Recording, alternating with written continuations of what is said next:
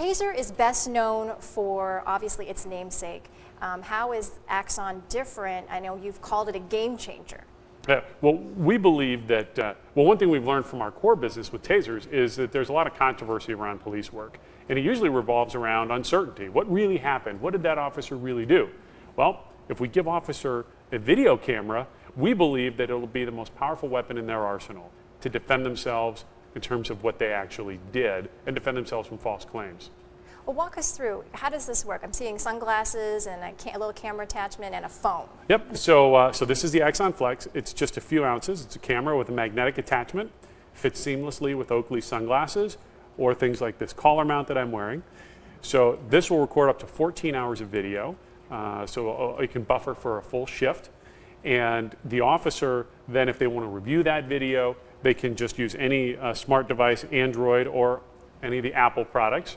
And we can stream the video from the camera to the phone. And by the end of the year, we'll be able to stream the video from the phone out to, the police chief would be able to watch it from, back from headquarters. Have you gotten any sort of pushback, or what's the reaction been with police enforcement having to wear something like this? Most officers love it because if you ever talk to an officer, they'll tell you, I've yet to meet a police officer who's not been accused of something they didn't do. They're getting criticized constantly. And so what this does is this protects the officer and it protects the public by basically bringing a new level of transparency.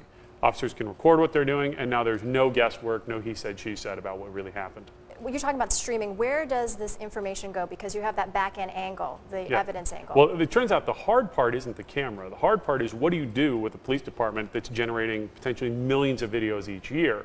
So we've provided a hosted solution called evidence.com. You could sort of think of it like iTunes for cops, but instead of them downloading music and movies, they're taking all of this information that they're recording, and that's got to be securely stored. You've got all sorts of legal requirements, because this isn't just home video, this is evidence. So it's got to meet these rigid federal standards, and that's really hard for most police departments to do if they had to go out and build their own data centers. But we can have a police agency live this afternoon. All they need is an internet connection, and this camera is smart enough to connect to the cloud and securely encrypt and upload that information to a massively scalable backend called evidence.com. And this is fairly new. You were just saying this is 2 weeks? This camera system we just announced 2 weeks ago, and we already have a number of agencies, including Mesa and Fort Worth, and the Bay Area Rapid Transit was the first police department to give these to every officer.